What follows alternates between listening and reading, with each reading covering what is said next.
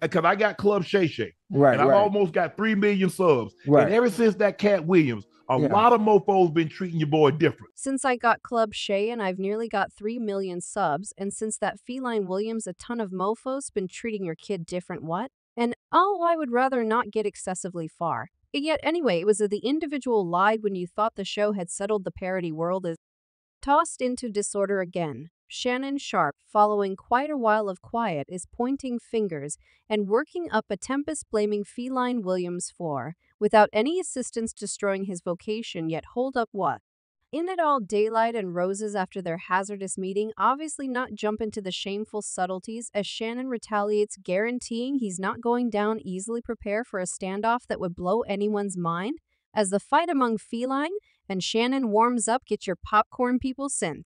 Club Shay just got a ton more chaotic lady, perpetually like you can't get a youthful fan base with that Shannon Sharpe. The maestra behind the digital broadcast peculiarity isn't simply a host any longer.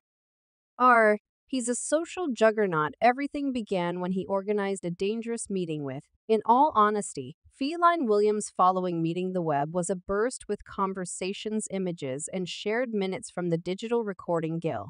I left and CJ the maker of the show, he called. He resembles Shannon. This will explode the web. I said you suspect as much, with north of 60 million perspectives on YouTube and a flood in Google look catapulting Williams' name to the bleeding edge. It was a fleeting ascent to fame once more from his experience growing up. Accounts to eyebrow-raising cases about Hollywood and Illuminati. Williams' words became food for virtual entertainment offers and water cooler discussions, alike even preposterous. Felt a sense of urgency to answer yet in a free-form rap.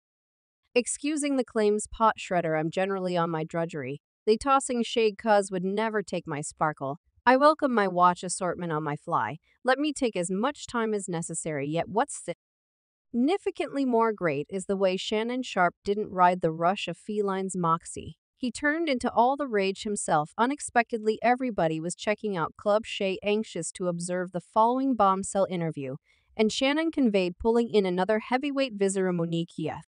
Similar Monique, who held court with Oprah and stood out as truly newsworthy for her quarrel with Tyler Perry. This ain't the right cash. This ain't the perfect sum. Stand by a moment on the off chance that they got this. For what reason am I getting this? You begin assembling the pieces with Monique's no limits approach. The episode turned into a masterclass in truth, recounting to she doled out accounts of Hollywood's dim underside, from her fights with Tyler Perry to her claim against Netflix. It resembled watching a heavyweight bout where each punch arrived with the power of truth. 10 million in a day. Counting, actually going up, 10 million. Yet we should return again to Shannon Sharpe. His excuse. Saw him from NFL legend to webcast sensation is out and out unbelievable. The one who once ruled the network iron is presently overwhelming the wireless transmissions, and it's not a result of his talking abilities. It's his capacity to take advantage of the climate to give individuals what they need: crude, unfiltered truth presented with a side of discussion. Yet it just took off, definitely, and everyone was. They was shaking the head. I resembled what they're similar to Shannon. This is going to go off the deep end, no doubt. So as the fight among Feline and Shannon arrived at breaking point, and the aftermath from Monique's disclosures kept on resounding, one thing was sure: Club Shay had for sure gotten a ton more chaotic, and as time passes, it appeared to be the dramatization was just barely starting. Get your popcorn, people. This show was a long way from being done. I love everyone except I love C was one of a many individuals, and that is wild as the residue settled from Feline Williams' unstable meat.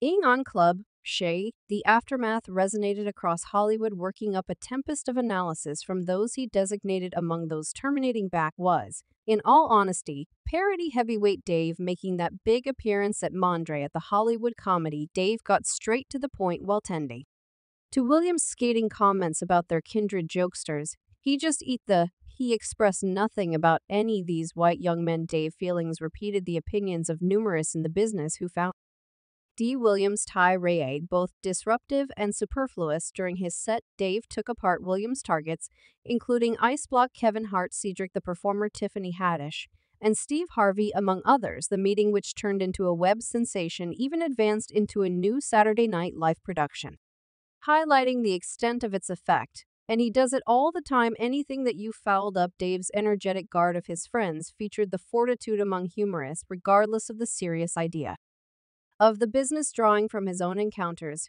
He underlined the significance of solidarity and backing inside the local area, particularly even with outside analysis. Okay, I'm at battle with the Illuminati as well. Yet which portion of the conflict is ethering CC the? Anyway, as the spotlight moved from Feline Williams to Shannon Sharpe, the tides of analysis and hypothesis escalated, creating a shaded area over the once celebrated have directly following the unstable aftermath for Feline Williams' disputable meeting. Shannon Sharpe winds up carefully targeted of determined examination and kickback. What at first starts his profound respect for his capacity to, or stray grasping discussions transforms into allegations of carelessness and complicity as the web hums with conversations taking apart Sharpe's lead during the webcast. Fans and industry insiders the same inquiry his intentions and respectability. One of the most blistering reactions even doubt against Sharpe is the discernment that he focuses on emotionalism over editorial uprightness. Charges whirl that Sharpe's essential objective is to pursue perspectives and titles, even to the detriment of moral contemplations. It is. We're in a fascinating game. We are hello 58 million perspectives, however. Gracious, definitely right around 58 million perspectives, definitely that. A hello listen. A few pundits contend that by permitting Williams to release a blast of unrestrained allegations without legitimate cross-examination or equilibrium, Sharpe really works with a stage for maligning and disarray. Moreover, there are mumbles that Sharpe specifically organizes visitors to enhance debate and dramatization, as opposed to encouraging veritable discourse. Insiders murmur that unmistakable figures who might actually challenge or disprove charges made by different visitors are prominently missing from the arrangement. This purposeful exclusion energizes hypothesis that Sharpe's digital broadcast is more about exhibition than meaningful talk, painting him as a ring expert coordinating a bazaar of disorder for the well-being of diversion in the midst of mounting tension and public clamor. Sharpe ends up on edge, hooking to solidify his standing and legitimize his activities in a rebellious reaction to the backfire. Sharpe fervently denies allegations of carelessness or wrongdoing. He resolutely declares that his job as a host isn't to go about as an examiner or truth checker, but instead as a facilitator of genuine discussions. How you doing? Computer-aided design, we toast, and presently I'm going to pose my most memorable inquiry.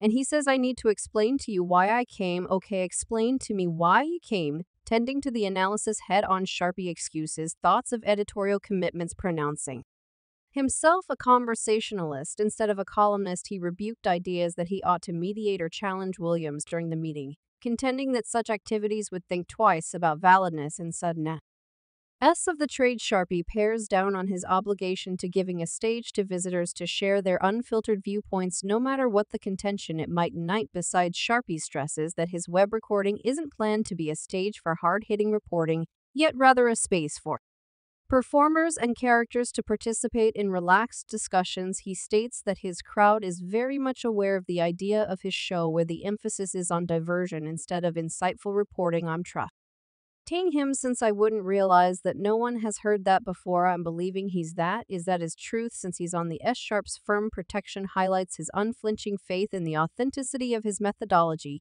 even with mounting analysis and examination notwithstanding. Sharpe impassioned safeguard. The haze of discussion keeps on approaching over Club Shay, raising questions about its validity and moral guidelines as the public discussion seethes on the lines among diversion and responsibility obscure, passing on crowds to scrutinize the genuine expectations behind the digital broadcast. With the aftermath from Feline Williams' interview creating a long shaded area over Sharpe's standing, the fate of Club Shay remains in a precarious situation, wavering on the incline of embarrassment and recovery. And as the residue